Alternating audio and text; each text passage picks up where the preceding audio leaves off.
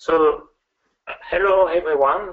I'm Laurent Arditi. I work for Arm in France, and I'm going to present you what we call some formal weapons for microprocessor verification.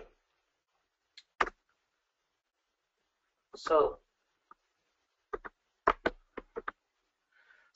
what is formal verification? Is it a weapon of mass destruction for bugs, of course, or is it something different?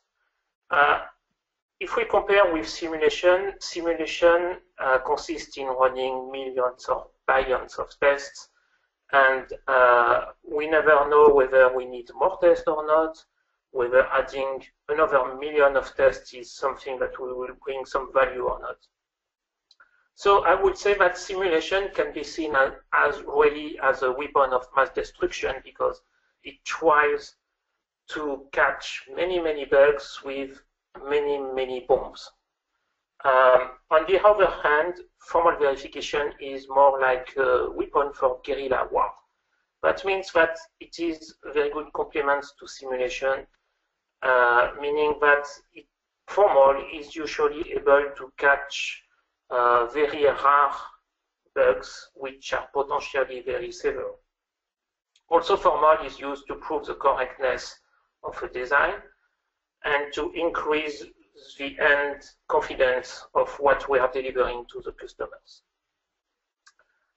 There are a lot of formal verification tasks that simulation is not able to tackle completely or correctly. For example, this is the case for X propagation or for clock-enabled verification. I will detail that later on. And finally, formal verification is an efficient approach to the validation because we have found that with a small team and a low usage of the computing resources, we are able to catch a lot of bugs. So I'm going to detail what are the different weapons that are based on formal verifications to validate our CPUs. So this starts at the high level with specifications. Then we go into the RTL really with design bring-up, which is a technique where designers use formal verification by themselves very early in the design process. Then we have bug hunting, which consists in trying to catch as many bugs as we can with formal, not insisting on getting full proofs. And bug analysis is very late after a project has been released, for example, and some bugs has been found by ourselves or by our partners, and we want really to analyze a bug and check that the fix is correct. So on high-level specifications, what we want is to verify the completeness and the correctness of some architectural specification. The good thing with ARM is that we have what we call ARM, which stands for ARM Reference Manual, and which describes, not formally, but in a form that can be transformed into a formal model. It describes what all ARM CPUs are supposed to do. And this includes, for example, how the memory system behaves. This includes the fact that the multiprocessor CPUs must have a cache coherency protocol, and so on. So from this, we can derive formal specifications, and we want to prove properties about these specifications. We had some success stories with high-level models which directly come from the high-level specification. And we also try to validate implementations of specifications. That means that we have an RTL view of a high-level specification, and we want to check that it is consistent with this spec. This is really challenging because of the gap in the abstraction levels that we want to compare. Usually it needs a lot of helper properties to get proofs, which still the proofs are difficult to get, but we are able to catch real RTL bugs with this approach. So this is difficult, but this has a very high value. Now, JSON bring-up is an aid for designers when they are writing their RTL. And this is especially useful when, for example, a new block is being developed and the simulation test bench is not available already. Or, for example, when we add new features into an existing IP, but we still use the old test bench, which doesn't support these new features. So for that, formal is very good because the setup is quite easy and fast to put in place. Then the designer writes basic properties just in order to check that the RTL is not completely broken. That means, for example, if it is a cache controller, a property may check that it is possible to do a line fill. It is possible to store something into the cache, for example. Also, it's very useful when designers have some assumptions in mind and they use these assumptions when they design. And they want to check they are correct. So, for example, they may rely on two signals being equivalent. And so they can write a property to check that and immediately ensure this is true. So design bring-up is very good to catch bugs early. It is also good for debugging because the counterexamples provided by formal are easy to debug compared to the simulation failures because most of the time formal engines are able to deliver the shortest possible counterexample. Bug hunting. This is probably where we spend most of the time and we use most of the computing resources. So here the goal is to find a lot of bugs at the top level and at the block level. We don't put any effort into getting proofs. So that means that we use bug hunting oriented engines inside the tool.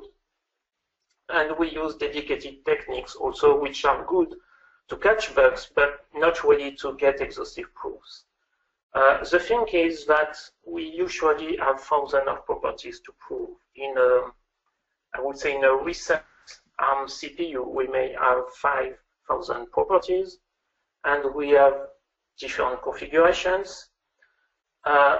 So we cannot afford to look at each property one by one trying to prove it really. We want to run a flow on these thousands of properties and several configurations and get the best results as possible.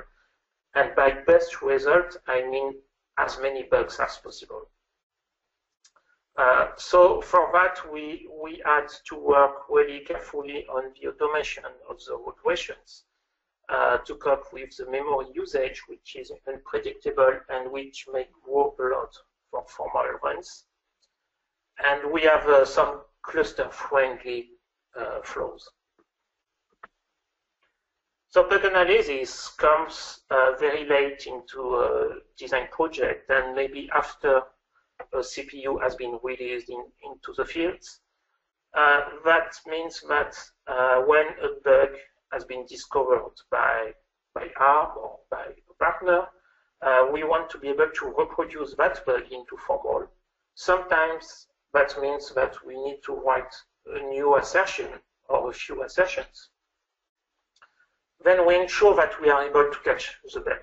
If we are not, that means that formal cannot be used anymore on this bug analysis.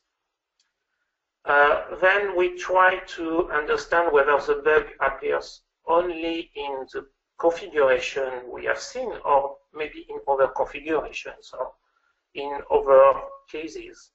So formal is very good for that because we can relax some of the constraints and look whether the bug still appears. And when a fix for that bug is provided, we want to check with formal that well, the bug does not appear anymore. We also use bug analysis to look into some stuff which are not found by simulation. They may be found by human review, for example. So now, ready to the formal weapons. We call formal weapons some applications of formal which are available as what we call apps into the tools, or maybe using homemade scripts and flows and so on. I will detail this. They have been developed during the CPU projects, real CPU projects, starting from Cortex A9, which is where we really started to use formal widely, and then on Cortex R7, A12, A17, and the next generation ones. So the first weapon is a superlint, which is also called autochecks. So here we try to clean the RTL, basically. We are not finding critical bugs with that. But we want to avoid some bad situations where the RTL is not clean. So that consists in automatically generating assertions to check, for example, arithmetic overflows and out-of-bound annexing. We need a very good waiver mechanism for that, because most of the time the failures are analyzed by the designers, and they say, oh, yes, we have, for example, an overflow, but when the overflow happens, the value is not used. So this is a don't care, and we need to waive it. So we see that as a very meticulous lint tool in order to clean everything. Now, protocols. All the CPU developed by ARM use standard interfaces, which are AXI, ACE, HB, and so on. So we want to use protocol checkers for these interfaces, but not only to verify that the CPU is sending correct transactions, but also to constrain what is coming into the CPU. And this is really important to avoid false negatives. So the protocol checkers that we used come from EDA vendors, and it's really important that they are configurable enough. Especially, it is important that we can turn the property into assert or assume, depending on whether we consider the interface as a master or a slave. Also, they must be optimized for formal. Usually, we don't use the same protocol checkers as in simulation. They must be optimized regarding the internal structure, which must not explode in formal. X propagation is a very powerful technique that we use within ARM, and basically we rely only on formal verification to check X propagation, because it is well known that simulation is over-optimistic and at the same time over-pessimistic for X's. So we cannot rely on the simulators. We verify X propagation using unwritten assertions, using the ones which are in the protocol checkers, and also with auto-generated properties which are generated directly from the formal tools. It is very difficult to get exhaustive proofs on these properties, but that's fine because we are only into a bug hunting approach for this. The important thing is to find bugs, because simulation is not able to find any X propagation bugs. So embedded assertions, that's probably the most known approach for formal verification. It's also called assertion-based verification. The good thing is that designers have been used to write assertions for a very long time, even before we used formal, because the same assertions can be used in simulation too. We have some guidelines in order to teach designers to write good assertions. I will not detail them here. We look also at the assertion densities, which are, for example, the number of assertions per gate or per line of codes or per flop. We cannot give a number that must be reached here. But it is very good to compare inside the same project different blocks. If we have block A and B and they have very different assertion densities, then we can say, oh, look to the other block, it's better than you, so you must write more assertions. But again, we want all the assertions to be of good quality. So the number is not the only criterion. We have developed several flows to prove these embedded assertions, ranging from very simple ones that are used for designers. When they add a new assertion or they change something into the RTL, they are able to quickly run a flow to check these assertions. Then we have much more complicated flows, which we use mostly for weekend regressions, where we have to run several thousand of properties in a cluster-friendly way. That means we cannot afford some CPU resources for that. And recently we added what we call SOC flows, which are similar to what we have in simulation, when really at the end of a project, we run simulation for weeks and weeks. And now we do the same with formal. And with these flows, we were able to catch some bugs which required 3 days of formal run on a single property. We have a dedicated flow to verify finite state machines. So basically, that flow takes as input a textual description of the FSM, as shown here on the top right corner. So this description is automatically translated into a set of cover and assert properties. And these are very useful to find bugs into complicated FSMs. And in the past, we have found bugs into these FSMs that were not catched by simulation and even by standard formal flows.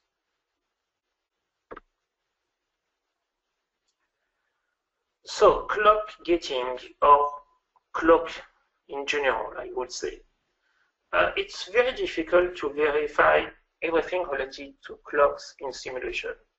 And there is a good reason for that. In simulation, we have two main approaches. One is usually used at the block level, and it consists in being very stressful on the block. So basically, at each cycle, we send a new transaction, and we tend to maximize the number of events happening at the same time or very closely to each other. So what does that mean for clocks? That means that most of the clocks are always on. And so we cannot catch bugs which are related to putting one clock off, for example. And the second approach is used mostly at the top level, and this is more to check all the features, but it's not really stressful on the design. We check all the features one by one, but when we check a feature, really we focus on that and we don't put stress on other parts of the design. So here that means that most of the clocks are off and only a few of them are on. And when we are switching clocks on off, almost nothing happens at the same time. So again, it's difficult to catch the bugs. On the other hand, for formal, there's no difference whether we want to be stressful or not. Formal will manage to do that automatically.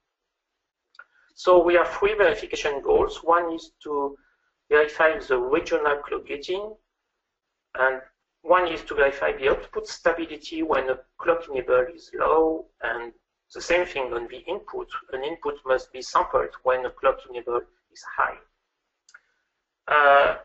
we have dedicated properties which are mostly handwritten for the regional clock gating, and we have scripts to automatically generate assertions for the two other cases. We'll see in the next slide also how we verify the more local clock gating. So using these techniques, we found many bugs that escaped simulation, as I detailed before. So secondary equivalence checking is a technique that is not new, but that we are just starting to really use in production. The concept is very simple. We have two different descriptions of the same design, and we want to verify that they are functionally equivalent. We use that to verify that design mutations we have some design mutations into our RTL, and we want to verify that if we remove these mutations, then the design stays the same. Also, we want to verify that enabling or removing a feature is equivalent. We verify optimizations in floating point units, and as I said, the mid-level clock gating. That means that we have the same design. One instance is the normal one, and the other one is the same, but here we force all the clocks to be always on. And so we verify that the behavior of the design is the same when clock gating is used or not. This verification task can only be handled by formal methods. And in order to get exhaustive proofs, we have to use some advanced techniques like introducing some cut points into the design to basically do a divide and conquer approach. We have a dedicated flow to verify the system registers. It consists in starting from an Excel sheet, basically, that we call ART, which describes each register, saying whether it is read-only or not, for example, giving its reset value, and so on.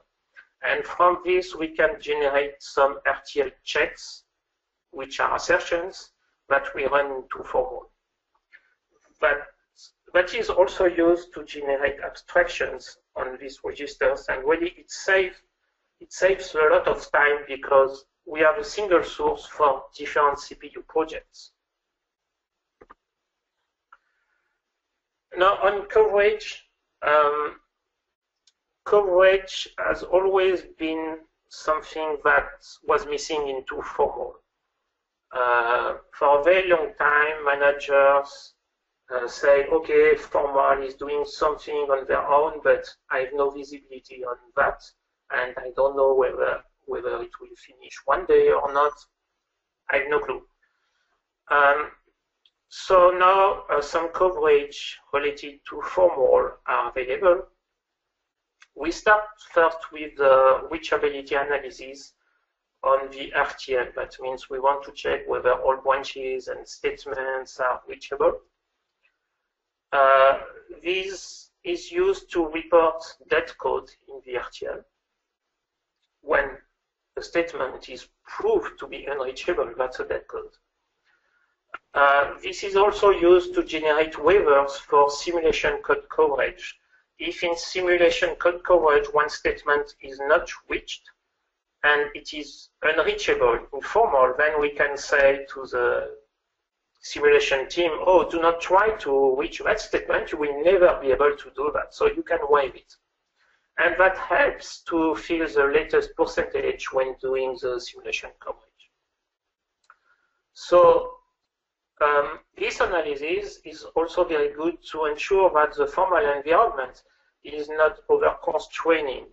So if we have some word dead code, so something that should be covered is actually not, this may be an indication that we are over-constraining the design. And also we look at some parts of the designs which are not enough covered by assertions, meaning that, okay, we need to add more assertions to cover this. So overall, we use these different coverage metrics in order to approximate the progresses of the formal verification effort. We are not saying that at the end we want to reach 100%, nor that when we reach 100% we are done. No, this would be completely wrong. Instead, we want to monitor the numbers and ensure that they are increasing. And usually we are not able to reach 100%, but as they are increasing, that's good. Now, we need to use some formal helpers, which are techniques that we use in order to increase the capability of formal verification. One of them is design mutations. That means that we change the RTL just for validation purposes in order to reach corner cases easily. That is, for example, we reduce the depth of a FIFO. The same mutations are used in simulation, but what is, I would say, magic in formal is that we enable or disable the mutations non-deterministically for formal. So formal will be able to catch a bug if a mutation is required, but also if the mutation is not required to catch it. We do a lot of initial value abstractions in order to basically skip the first cycles, which are used only to configure the design and put it into a situation where the interesting cases can appear. For example, if we have a cache on, cache off register, we want to abstract its value so that the formal analysis can start from the beginning with the cache being on. We also use abstractions to skip some irrelevant logic that we know that formal is not good at, like multipliers, dividers, and so on. So if we look at the formal efficiency, of course, it's much better to use formal on small designs. The CPU is not a small design, so we have to cut it into blocks, and we apply formal on these blocks independently. The advantage, of course, is the smaller design, so the lower complexity, but also fewer cycles are needed in order to reach the interesting cases. To do that, there is a work of specifying the internal interfaces using set of properties. This may be very costly, especially when the interfaces are complicated, but this is something we have to do anyway, and even these interface properties are very good to find bugs. Also, they are used in simulation too. So there is a high cost, but much higher benefit defining these interface assertions.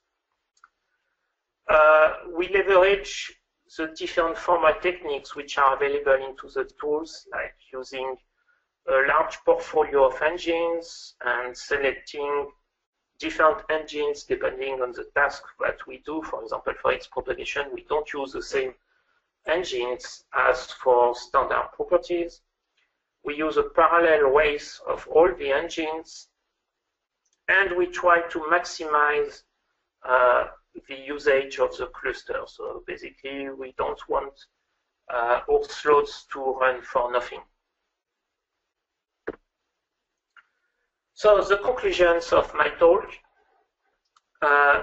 if we take the designer's feedback, this is usually very good because designers don't have to worry about false alarms or false negatives. This is something that has always been a drawback of formal or an argument for people against formal, I would say.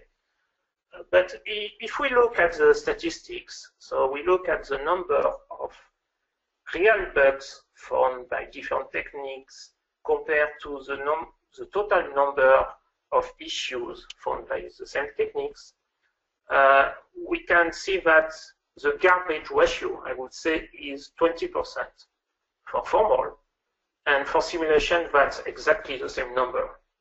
So formal is not getting more false alarms than simulation. Debugging formal failures is usually easier than simulation failures, as I said, because there are fewer cycles to look at, basically. Now, a problem with formal is with the undetermined properties, so these properties are not proven, they are not failing either. This is now well accepted because we have explained is behind formal and why we often get these results. And we explain also that we look at the exploration depth and we compare with various design metrics like the pipeline depth, the number of transactions that can be pending at the same time, and so on. So usually we can explain and show that the exploration depth is enough. The feedback from the manager is good because they have integrated formal into the validation sign-off criteria. So at the end or at each release of a design, there are some sign-off criteria and formal is part of them. It is very important to report the status of formal on a regular basis and not saying, oh, I'm doing formal on my own and I will work for 6 months and in 6 months I will get you a result. That's completely the wrong way. Instead, we need to provide numbers every week saying, oh, we have proven that number of properties, that number are failing, this is the coverage that we have, and we compare that with the previous week and so on. Now there are some formal weapons that we want to investigate. IP exact verification, for example, is part of them. For system register validation that I have shown, it will be more natural to start from IP exact description rather than from a ad hoc Excel spreadsheet. We want to look at security verification, which is a technique to ensure that we don't have any data leakage from a secure world into a non-secure world. And we want to basically to do formal power-aware verification, which is doing all the previous formal tasks, but with some power domains being switched power off or power on, and etc., and using the UPF or CPF description. Okay, these were the conclusions of my talk. Thank you very much for your attention.